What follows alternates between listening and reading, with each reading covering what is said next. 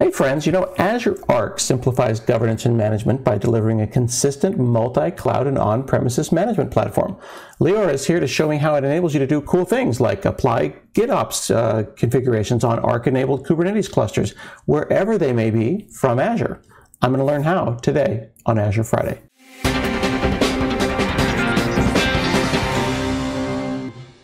Hey friends, I'm Scott Hanselman and it's Azure Friday. I'm here to learn all about Azure Arc and specifically how you can manage your Kubernetes with GitOps. I'm here with Lior. How are you? I'm good. Happy Friday the 13th for you. Indeed. This is going to be lucky. It's going to make all of our demos work brilliantly. That's when things go really well on Friday the 13th. Right. So tell me about Azure Arc. Why are people so excited about it?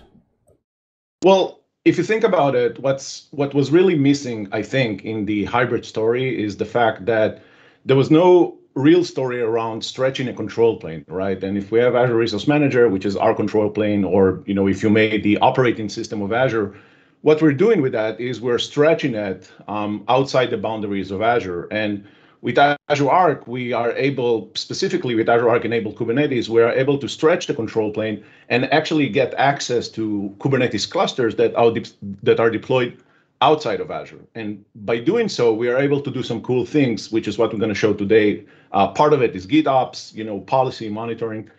So really, it's about reaching outside of Azure and projecting resources as first-class citizens inside Azure. That's really interesting, that term projecting resources, right? Because I've had folks on to talk about the Azure Stack Edge, which is a physical machine, but when you go into the Azure portal, it shows up there. So it is Azure. So these resources that you're going to be showing us don't live in Azure. They're not running on Azure hardware, but they're in Azure because they're projected into that space. Right. And it's really about reaching out to platforms that until now we didn't have any access to that. Because if you think about Azure Stack, it's an Azure product. It's controlled by us. All the APIs is something that we are governing. Mm-hmm. But now the challenge is, how do you actually approach these different APIs on different platforms, different infrastructure, and actually being able to do something about that? So that's really what's cool about that. Very cool. And you brought me a demo, of course. Yeah. So today, what we're going to show is how we are using GitOps, which is a very great approach to governing your applications and cluster configuration. I'll talk about that. And how do you use that against clusters, Kubernetes clusters that are deployed outside of Azure? So if you think about it, right, you have multiple clusters spread across the board, right? They can be in different countries, different continent, right? But you want to have one place that you can manage those.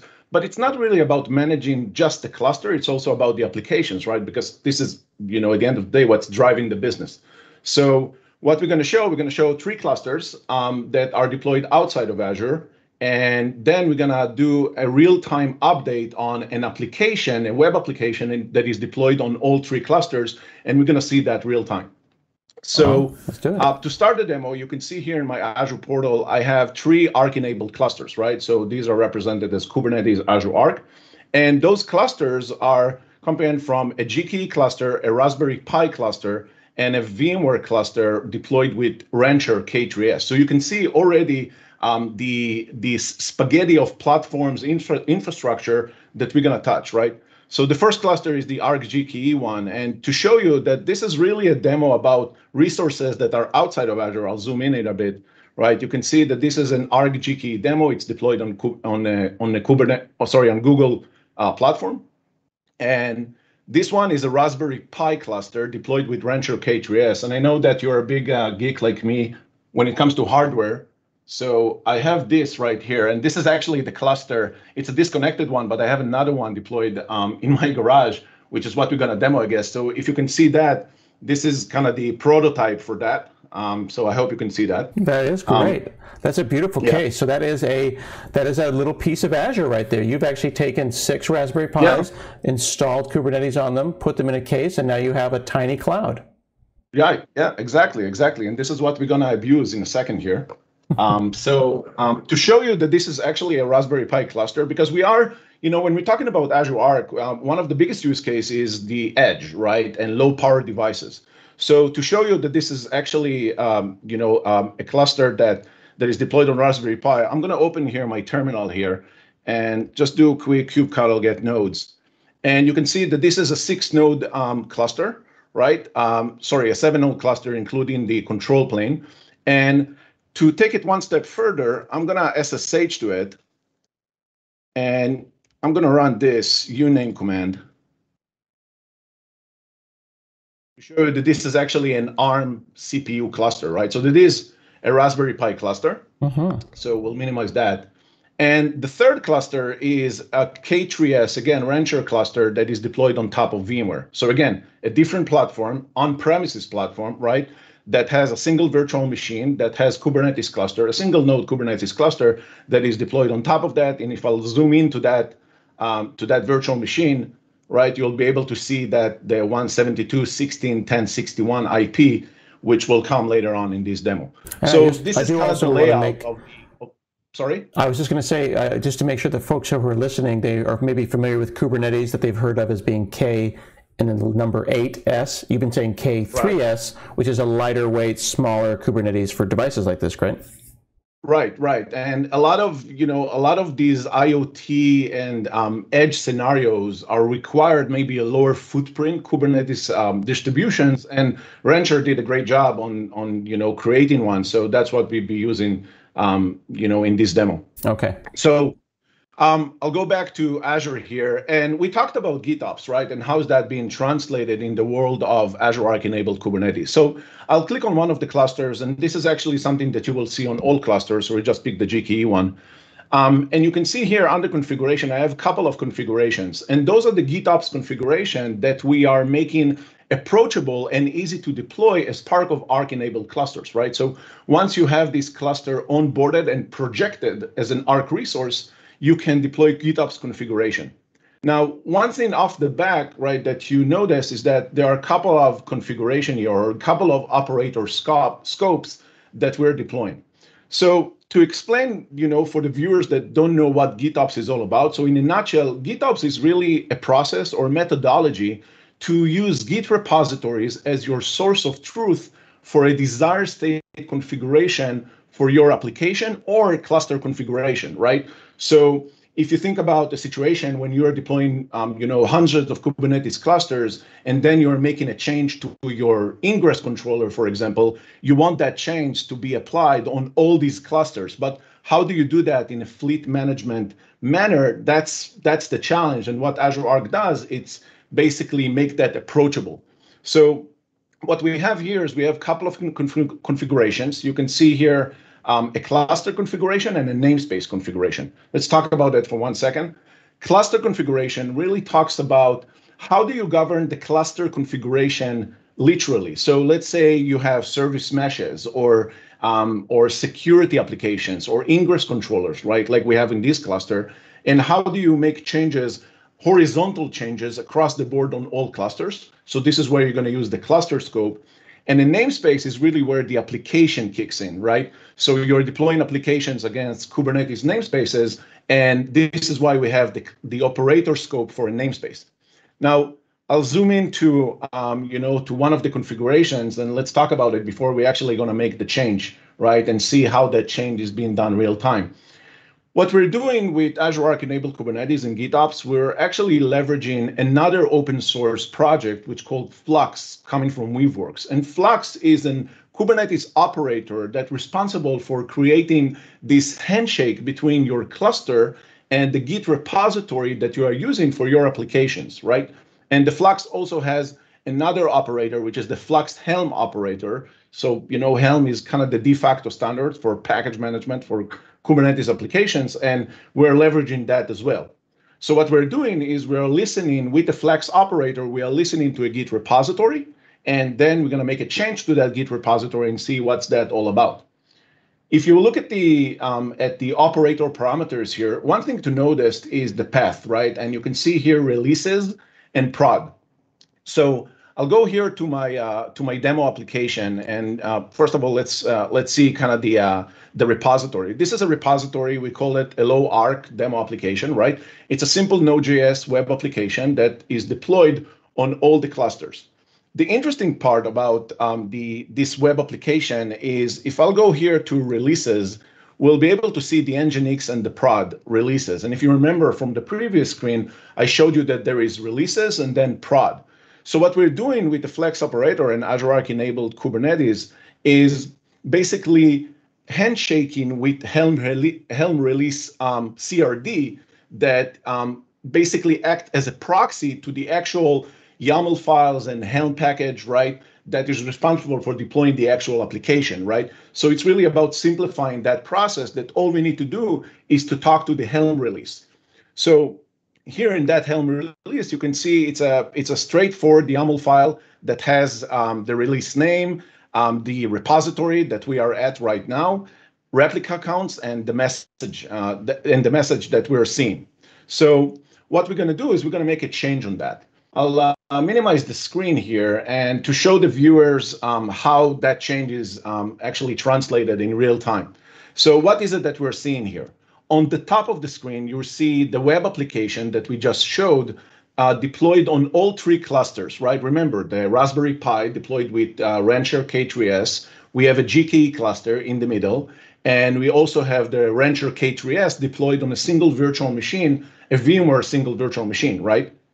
On the bottom, what we have is we have the terminal that actually looking at those clusters. And specifically what we're going to do is we're going to listen to the prod namespace. And the prod namespace is where the web application that we're seeing is actually deployed, right? So let's go ahead and listen to that prod namespace on all three clusters. And you can see that here we have the prod Helm operator, which is the one that I mentioned before. This is the operator that's responsible for actually listening to the Git repository and asking the Git repository, hey, are you seeing any changes? Are you seeing any changes? And at the moment that he will see that there's actually a change, it will go ahead and do a rolling update for the application that is deployed on the Kubernetes cluster, right? So right now, we have this application deployed on all three clusters, and we have a single replica, which is basically no replicas in the world of Kubernetes, right? So let's go ahead and make a change and see how does that fit into the rolling update and the kind of auto update process and the entire GitOps flow. One thing you notice is that the screen is flicking, and there is a reason why is that. What I did is I have an extension here that basically does a refresh every 2 seconds for each and every one of these browsers, because that way we'll be able to see the change coming in real time. So let's go ahead and do that. I'll go back to the to my Lior Arc repository. And what we're going to do here, we're going to change the message, and we're going to change the number of replicas and see what's going on, right? So the first thing is I'm going to change the number of replicas to 3, right?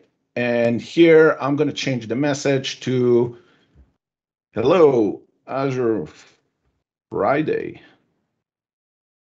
And now I'm going to commit the change. Now, obviously, in a production environment, you're going to have maybe a more thorough process on how those changes are being made. But what we want to show really is we want to show the GitOps flow, right? So I'm going to commit those changes right here and quickly minimize the window. And let's see what's happening.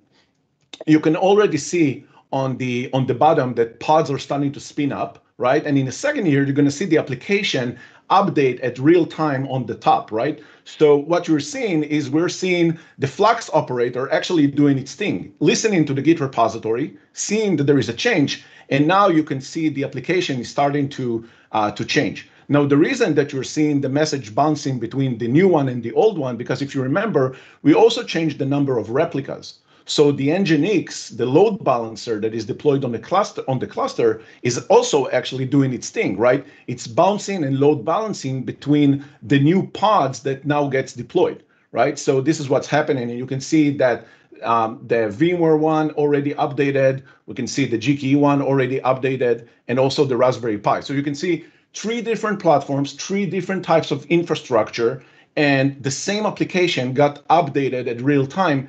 And the last thing to notice is that you can see here that the pod's name are actually changing, right? Because remember, from 0 replicas or 1 replica, we change it to 3 replicas, right? So if I'll kind of make the screen here a bit cleaner, you can see now that we have 3 replicas of this application, and this is what actually going to be on all 3 clusters.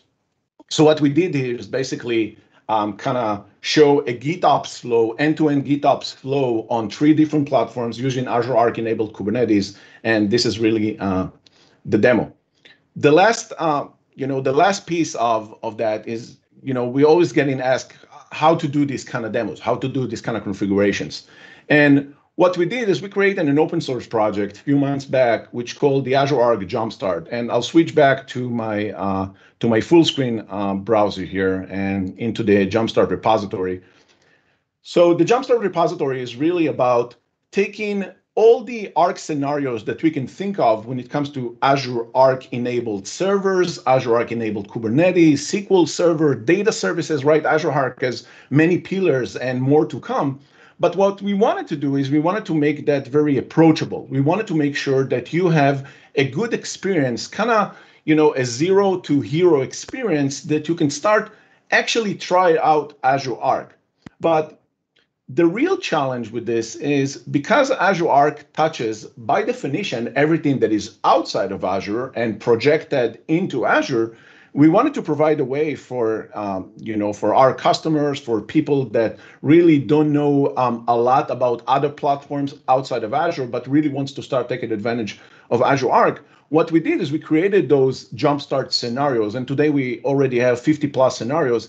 And those Jumpstart scenarios are here in this repository. We take you by the hand and tell you a bit about Azure Arc, how you can use it, what is it that you're supposed to do with that, right? But the real meat around the bone is these scenarios that you can see here, right? So you can see we are actually covering all the major cloud providers and all the major infrastructure providers and providing them with an automated way to deploy Arc environments, start doing the demos, start doing POCs, right? Start actually getting their hands dirty when it comes to Azure Arc, right? And the demo that I just showed you, right? If I scroll here to Azure Arc enabled Kubernetes, you can see here, for example, this is what I used to deploy the cluster that I just showed you.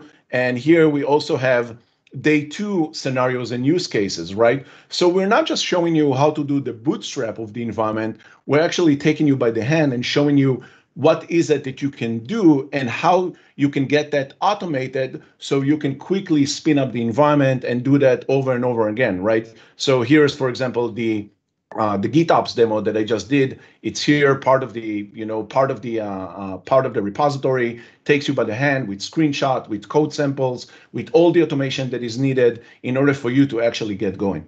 So that's the Jumpstart repository, and we have more to come.